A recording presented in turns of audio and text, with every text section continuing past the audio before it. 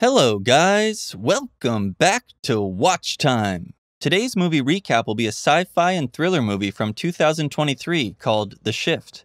Warning, there are spoilers ahead. The movie began with a scene in the middle of a lake where Kevin suddenly surfaced, gasping for air. He swam to shore, revealing that he was not from this reality. He walked down a road and activated a bracelet, preparing to jump to another world, driven by his desperation to find his wife. His journey began over 10 years ago when he lost his job at a bank. Distraught, he went to a bar to drown his sorrows. There, Molly approached him as part of a dare from her friends. What started as a joke quickly turned into a genuine connection, and they soon began dating, eventually marrying and having a child. Tragically, they lost their son, which heavily strained their marriage. Kevin was stuck in a job he despised, and Molly turned to alcohol. One day, after his boss expressed frustration with his attitude and hinted at firing him, Kevin left work early. He got stuck in traffic and called Molly, which led to another heated argument. Distracted, he didn't see another vehicle crash into his car, causing him to pass out. He later woke up in an alley with the same man, who introduced himself as the benefactor. Kevin experienced a persistent ringing in his ears and nearly passed out, but the benefactor kept him awake with a sharp punch. The benefactor told Kevin he might soon need a job and hinted at an offer. When Kevin tried to leave, he noticed the streets were eerily empty. Considering calling Molly or the police, the benefactor informed him it would be futile and revealed that this was not the first time they had done something like this. Frustrated, Kevin confronted the benefactor, who explained that it was Kevin who had been moved to another reality. The benefactor then took Kevin to a restaurant where everyone, including the staff, seemed afraid of him. It was here Kevin realized the benefactor was Satan. As they ate, the benefactor explained that each choice we make spawns countless alternate realities and that he has the power to shift people between these realities.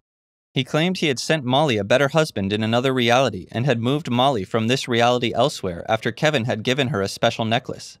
Kevin demanded proof of these claims, prompting the benefactor to use his bracelet to send the waitress, Tina, to another dimension. The benefactor then offered Kevin a job as a shifter. He mentioned that other versions of Kevin had already accepted the deal and sold their souls for everything they wanted in life. He even promised to restore the perfect Molly to Kevin, but Kevin responded by praying, which amused and then angered the benefactor, who eventually disappeared. Lost and confused, Kevin apologized to Tina's family and ventured into the streets to learn more about this harsh reality ruled by a totalitarian regime with futuristic police patrols. As time passed, Kevin adopted to this new society, learning of its history marred by war and hate until the shifters appeared, removing problematic individuals. Eventually, the remaining leaders surrendered control to the benefactor, leaving the world without hope or faith, and religion became illegal. 5 years later, Kevin worked under a fake name at a construction site and secretly distributed Bible passages through his only friend, Gabriel. He spent his free time helping others. Kevin also frequented a theater where he could watch Vika viewing, live feeds of alternate realities.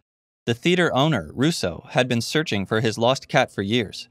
Kevin used a remote to search for Molly across realities, finding her one afternoon working as a nurse and raising her child alone, a sight that moved him deeply until the feed abruptly ended, forcing him to step back and respect the boundaries set by the reality viewing technology. Soon his time was up, and he rushed to Russo to ask for more, but Russo's schedule was fully booked, so he asked Kevin to return in a few days. On his way home, Kevin encountered a large protest at the bridge, where police were preventing people from crossing to the south end, which was scheduled for demolition. This would result in many losing their homes. Amid the chaos, a man leaped over the barrier and past the police, disappearing in the middle of the bridge, revealing he was a shifter. The crowd started to panic and push against the police, who responded by throwing gas bombs and opening fire to disperse them. As everyone fled, Kevin was cornered by a police officer about to shoot him, but Gabriel pulled him to safety just in time. They hid in an old factory, where Gabriel told Kevin that God had abandoned them. Later, Kevin went to a grocery store, and while waiting in line, he noticed a child wandering away from his mother. He followed the child but lost sight of him around the shelves. Fortunately, the child reappeared next to his mother, but Kevin couldn't help scolding the mother for her inattention. Everyone in the store stared at him as if he were crazy, so Kevin panicked and fled. As he ran, he was haunted by memories of the day he lost his son. They had only turned away for a moment to greet friends when their child vanished. They searched everywhere without success, and later, the police only found the child's backpack, leading them to conclude he was dead.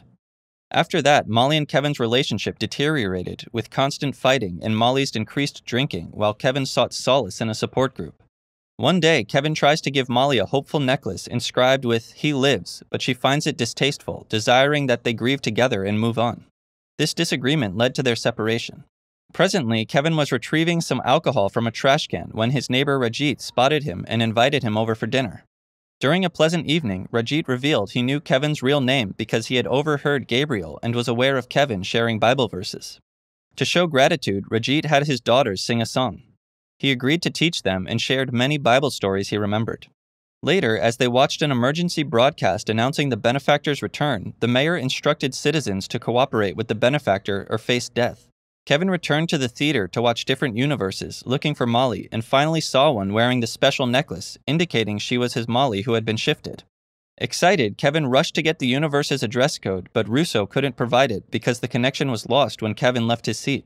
Despite Kevin's insistence, Russo refused, explaining the futility of the special deviator bracelet. Desperate, Kevin found Gabriel and convinced him to provide a gun, despite the illegality and danger of confronting the devil.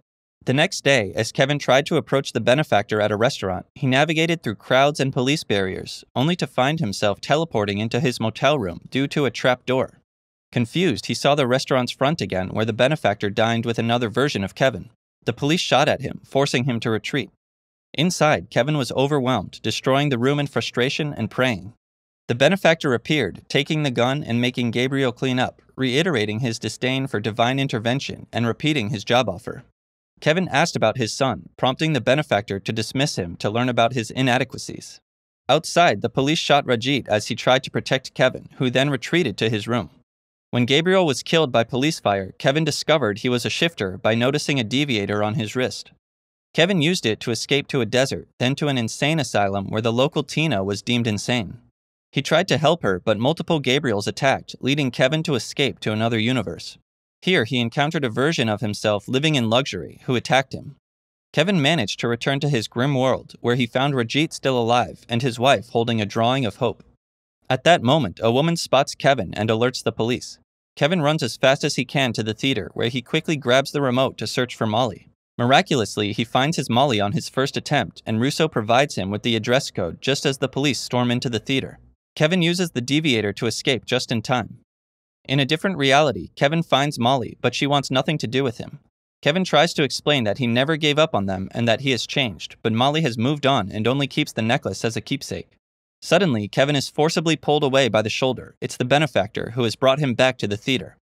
Another Gabriel damages his deviator, and the benefactor then brings over Tina.